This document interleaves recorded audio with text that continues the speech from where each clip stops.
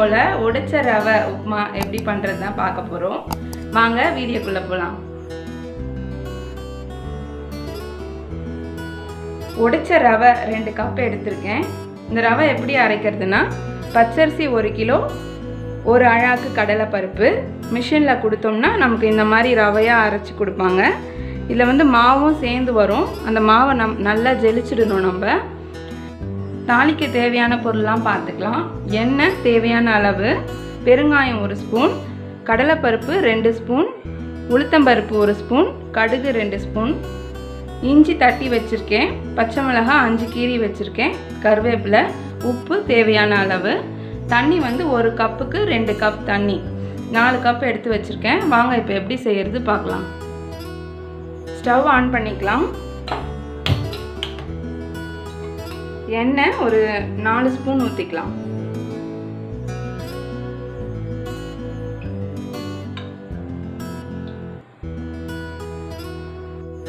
எண்ணெய் நல்லா காஞ்சிருச்சு. நம்ம எடுத்து வச்சிருக்க கடுகு, கடலைப்பருப்பு, உளுத்தம்பருப்பை போட்டுக்கலாம்.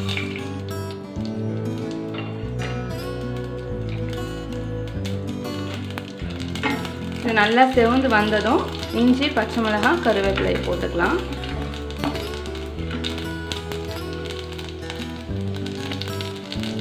பெருங்காயம் 1 ஸ்பூன் போட்டுக்கலாம்.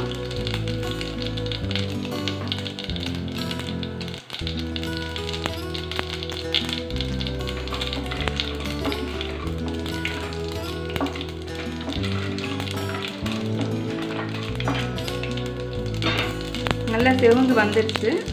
பச்சை மிளகாய், இஞ்சி, கருவேப்பிலை போட்டுக்கலாம்.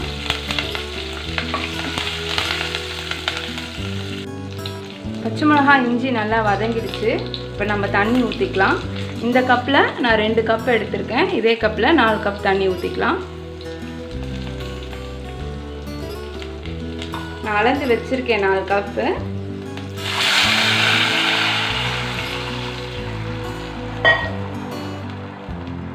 இப்போ நம்ம உப்பு போட்டுக்கலாம் தேவையான அளவு. இது நல்லா கொதி வரட்டும்.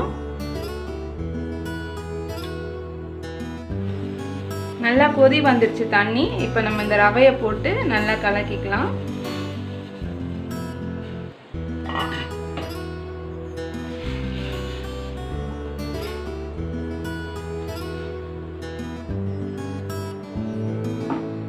நம்ம மூடி போட்டு 2 விசில் வைப்போம்.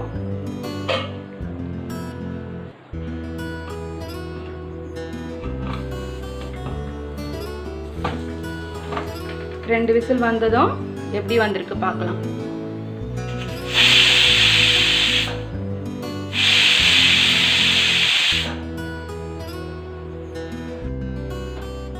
ரெண்டு விசில் வந்துருச்சு. இப்போ நம்ம ஓபன் பண்ணி பார்க்கலாம்.